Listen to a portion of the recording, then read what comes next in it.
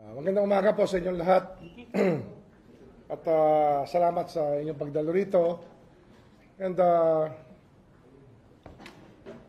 I just want to talk about our trip to Geneva. Kung saan nakasama ko si Undersecretary Raul Vasquez sa pagharap sa United Nations. At doon ay nilinaw natin ang government position tungkol sa human rights issues. And we attended actually 3 conferences. The Human Rights Conference, the Conference of the High Commissioner on Refugees, and the International Conference on Civil and Political Rights. And it was a working visit to Geneva that we conducted, a very, very productive one. Kasi it was overtaken by events nung pag-uwi ko, nung Thursday ng hapon, alas 5 ng hapon, ay hindi na napag-usapan yung mas mahalagang issue tungkol sa ating posisyon as a government sa United Nations. So, that's the basic premise why I called this press conference.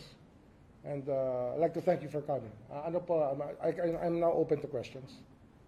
Sir, just a follow-up question about your participation sa UN. Sa tingin niyo po, paano dito binago yung imahe ng Pilipinas sa international community? At ano po ba yung gains ng Pilipinas through this activities na ginaluhan niyo sa UN? Unang-una, there was no more resolution passed by the UN against the Philippines, unlike what happened before, which caused the UNJP, the United Nations Joint Program, to be established. Ngayon, we were able to leave the human rights meetings finished without any resolution being filed against the Philippines, which is very important. And at the same time, probably the biggest thing that we can say here is that the Philippine delegation was able to answer all the questions posed about the Philippines' human rights situation, and that we were able to enunciate clearly government policy. For example, that it is not state policy to have anybody killed, di ba? Kasi yung sinasabing EJK, hindi ko government policy yan. We clarified what government policy is all about. And well, issues on red tagging, I think I clarified that also, which are the CPP, NPA, NDF takes offense at, but it's clarified.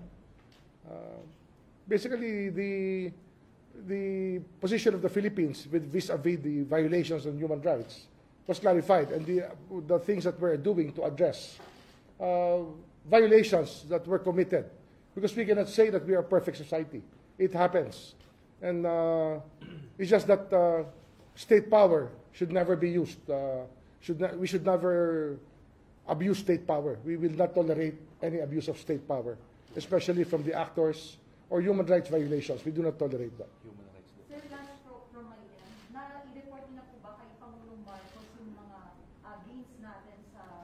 I will meet with him this afternoon to report on the gains of the Philippines on the Geneva conferences that we attended. The Department of Foreign Affairs was very happy with our performance. By the way, the issue of human rights defenders was also discussed, and I told the United Nations that nobody has the right to arrogate unto themselves the title of human rights defenders, since we are all human rights defenders here. I think that it's not an exclusive club that belongs to any political party. It is a membership of all, as long as you care about the human rights that have to be respected throughout the world and throughout the country. Sir, follow-up lang din. Meron po ba tayong mga pagbabagong gagawin coming off yung Geneva experience? Yes, marami. Sa UNJP kasi, we're working out transparent programs on law enforcement, transparent programs that will lead to having a law enforcement system that is better understood by the people, and that will not allow any transgressions. I think that that's the most important part of it, no? That we are working closely with the government. The PNP was part of the delegation. So was the Dangerous Drugs Board, the PIDEA.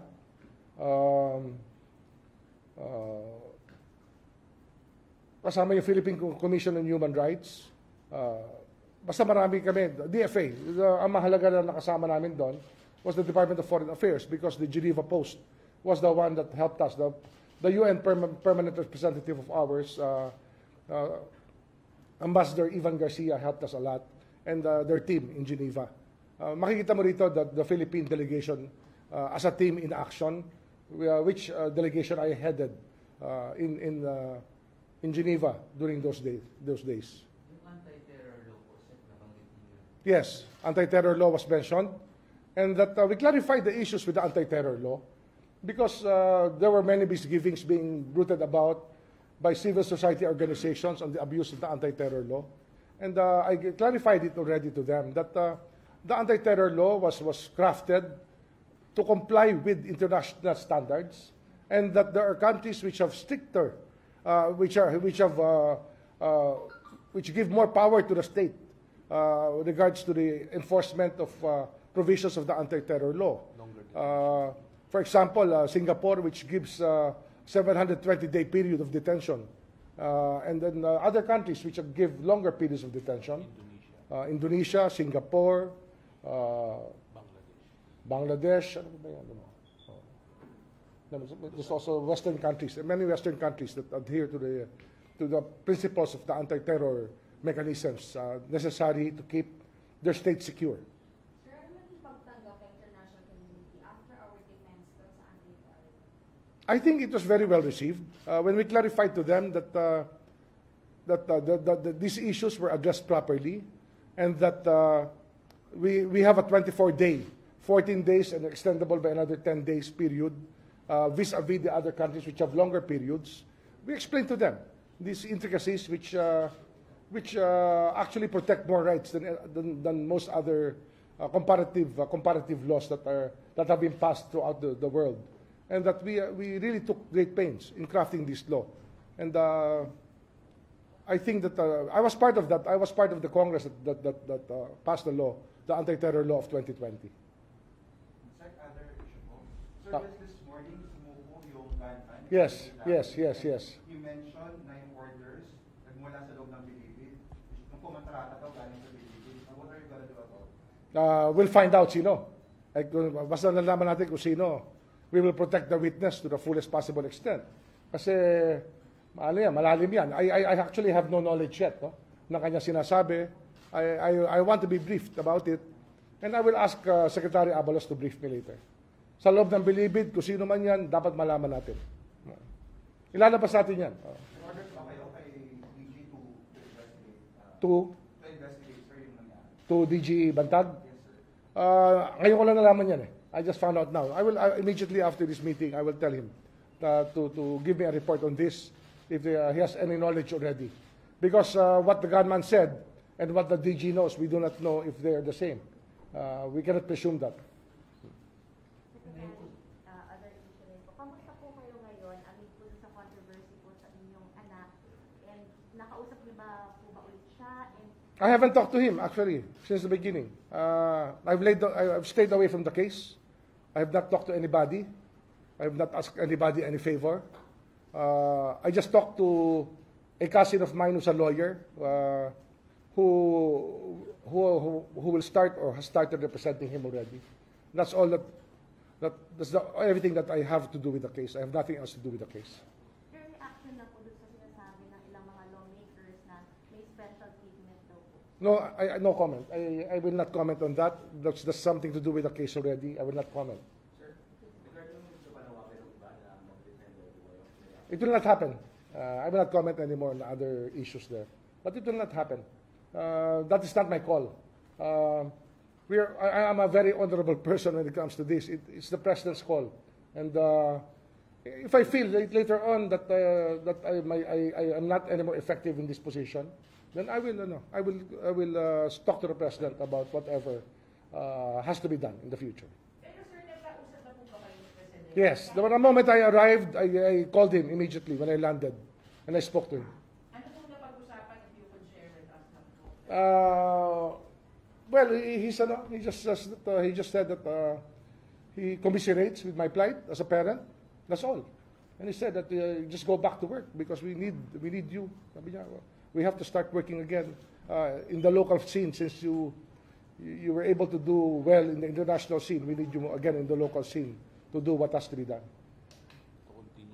To continue what we've been doing, what we started doing to reform the justice system. No, no comment. Pero I think I'm calm enough to face anybody about any issue. And if I cannot be baited into discussing things which do not need discussing from me, because since I have said I've recused myself from the very beginning. Sir, may bala kung bisitahin yung anak nyo sa... No comment. No comment on that. There is another follow-up.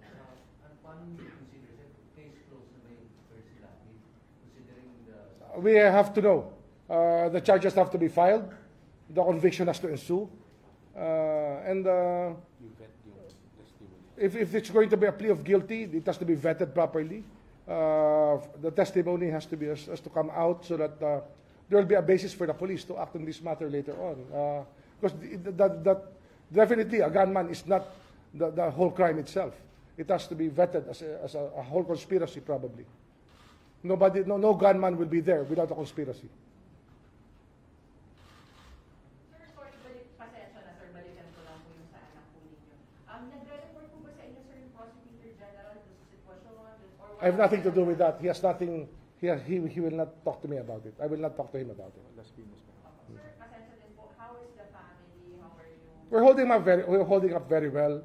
My wife, my mother, my children, my brothers and sisters are all supportive. And I'd like to thank those people who have sent me statements of support on text, Viber text, and all messaging platforms. No? I appreciate the statements of support. Secretary, kamusta rin po yung suporta ng mga taga-DOJ mismo sa inyo? I appreciate the support given to me by the DOJ and the fact that when this thing happened, people were worried, and we just said, we just go back to work because this will not change the flow of work that we have to do. Because the deadline, as I said yesterday in the flag raising, the deadline for things we have to do in the DOJ is yesterday. We have to really rush to work and finish these reforms that have to be laid out to make our justice system better. Prosecution system, correction system, investigative system, our system for pardon and parole, parole and probation, all of these matters that have to be threshed out. Our land registration, our immigration, things that the DOJ is on top of and has to be on top of to be able to guide these agencies, which actually affect our quality of life as a country.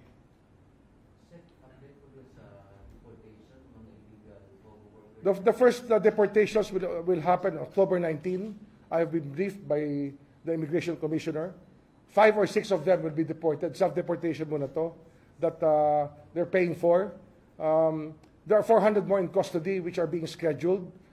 China is validating the identities of the persons to be deported if they're really their nationals, if they're overstaying. The BI has already canceled visas of many of those who are working at the illegal POGO outlets. So work is ongoing right now. Sir, pag-ibalikan ko lang po yung sumasabi. Definitely po kayo magre-resign sa mga panawagang delikadesa daw. No comment. Basta I know myself. I know. It's not only me on trial here. It's my son on trial. It's the country in trial in some ways. But it's par for the course. It happens. And no more comment on that. Sir, dadaan talaga po sa DOJ yung kaso ng anak? No. That's the only question that was asked me by the lawyers, no, who I talked to. And sabi ko, if there is a resolution, do not let it reach the DOJ. Let it be discussed in court, whatever the case may be. Pero sir, paano yung magiging petition for review? Hindi na dadaan sa secretary? If it's an adverse case against my son, it will not be appealed here. it will go straight to the courts for trial. Balikan ko lang yung kay Percy Lapid. Pasensya ko. Mm. Sir, yun nga po, allegedly galing sa loob yung ulo. Yes, yes. Na ipapatay siya. Ito po palagi kung naririnig na rin yung galing sa loob ng bilibid. Meron po ba tayong mga gagawin na mas talaga immediate para po matigil itong mga ganito na yung mga tao sa loob na nakakulong na, sila pa pala yung nag-uutos? Ang problema kasi sa bilibid talaga, kailangan i-uproot na natin talaga. Why? Kasi generations and generations of people under the guards of bilibid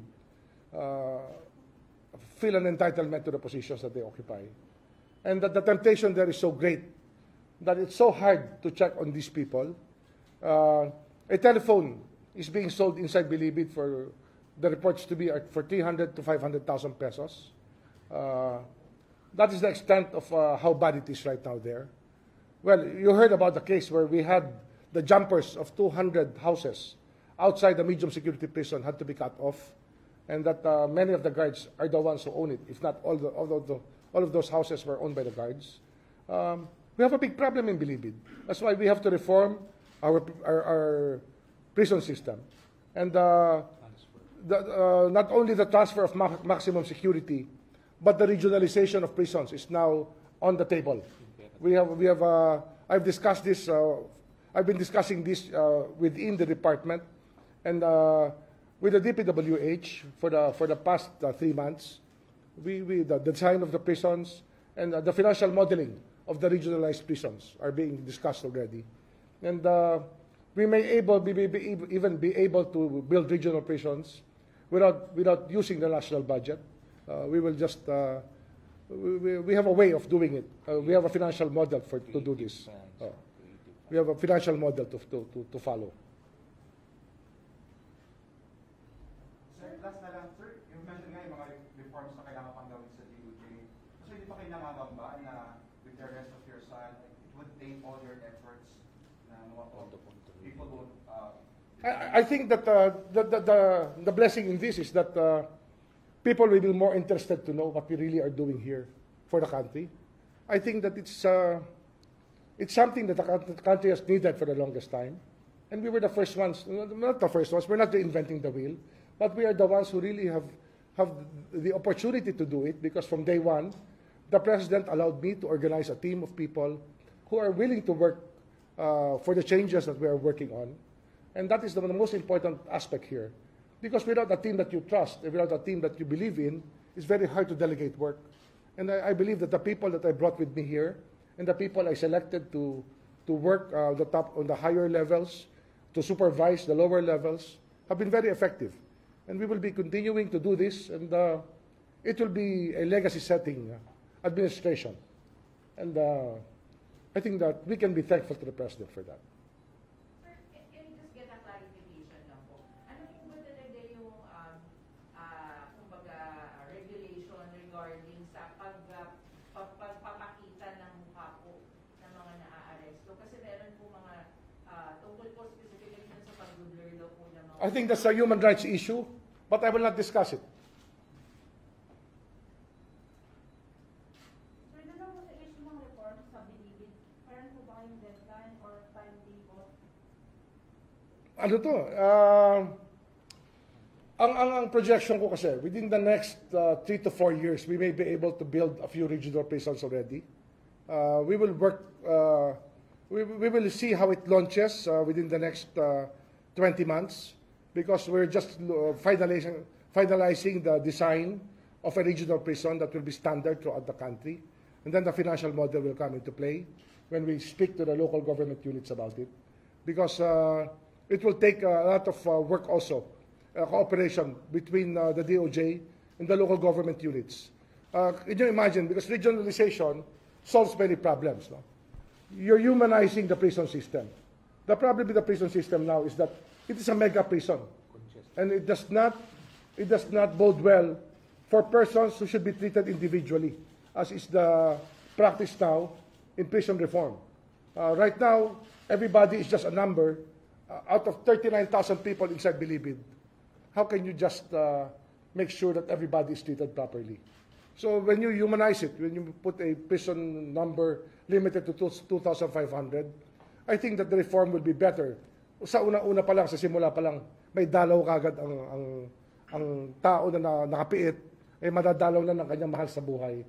That is the first part of the reformation that a person can get when the time comes. Sir, ilan yung target natin mamalaya? Kasi sabi natin, ituloy natin. 5,000 ang target ko by June 30. That's the target that we have set. The carpetas are coming in more regularly now.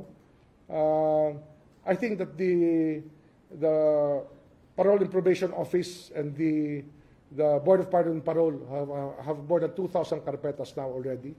And it has come faster, at a faster rate than 3 years worth of carpetas in some areas. But we've done it in just a matter of 100 plus days. In fact, these carpetas were delivered, more than 2,000 carpetas were delivered in the first 100 days of the president. This is very rare very rare occurrence in our justice system. I think that you in the Justice Beat are aware of how slow they were before. Sir, sorry, kailan po yung inaasahang mass release ulit ng ating mga PDL na? We have pending with the Executive Secretary 318 names to be set to liberty either by pardon, parole, and other applications of the law. Clemency, pardon, parole, commutation of sentence, acts of grace of the sovereign, as we call it. Part of them doon sa di ba yung napalaya kamakailan yung 371? 371. Yung pardon na sinabi niyo kay Presidente. Ito pa rin, pending pa rin.